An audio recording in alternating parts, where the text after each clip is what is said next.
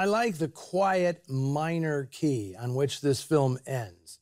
If it was made 15 years later, the cops probably would have shot Eddie in a case of mistaken identity. In 1954, America may have been ready for a new Mickey Rooney, but not a dead Mickey Rooney. Now, if that beach house looked familiar, you've seen it in a couple of other movies I've shown on Noir Alley, Tension and 711 Ocean Drive. It's not, however, the house from Mildred Pierce or Kiss Me Deadly. Those are two different places down the road in Malibu. Now, at the same time, writer Blake Edwards and director Richard Quine were making this film, attempting to expand Mickey Rooney's screen persona.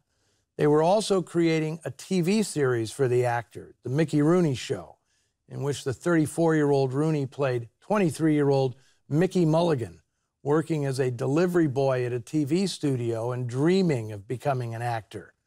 It lasted one season. Not long after that, Rooney returned to big screen crime, playing guys on the wrong side of the law in Babyface Nelson, The Last Mile, and The Big Operator.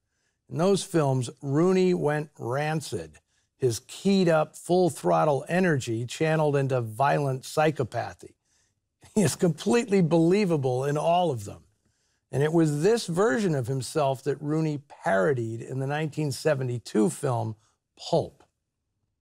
Now, on the heels of Drive a Crooked Road, Richard Quine directed another terrific noir, Pushover, which introduced Kim Novak to movie audiences. She and Quine had a long-running romance that stalled at the altar. They did make several more films together, however. Bell, Book and Candle, Strangers When We Meet, and The Notorious Landlady, the latter co-written by Blake Edwards. For a guy who'd become synonymous with comedy, Blake Edwards loved crime stories. He was a major player in the late 50s TV trend in crime shows, creating several series that brought the writer's affection for 40s-style detective fiction and films into the new small-screen era. Mr. Lucky, Richard Diamond, Private Eye, Dante, and Peter Gunn were all primetime shows created by Edwards between 1957 and 1961. He then enjoyed a run of hit films in various genres, Breakfast at Tiffany's, Experiment in Terror, and Days of Wine and Roses, which showed off his versatility.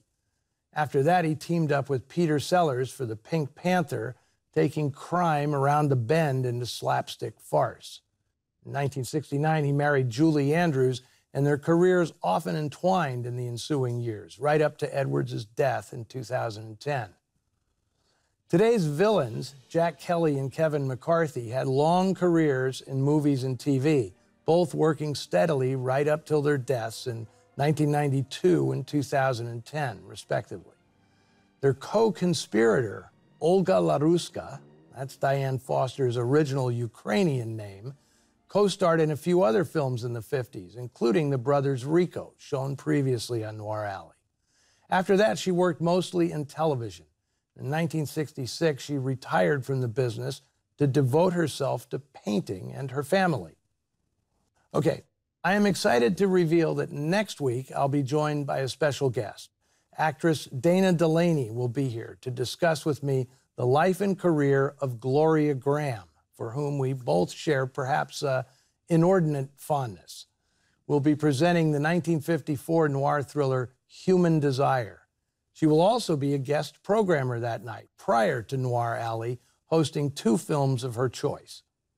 Dana is a pure delight, and she really knows her stuff, so I'm greatly looking forward to cocktails and conversation right here in these big, comfy, and underused chairs. Until then, chat away on the Noir Alley Facebook page and Twitter feed, but not while you're driving a getaway car down a bumpy back road. See you in the shadows.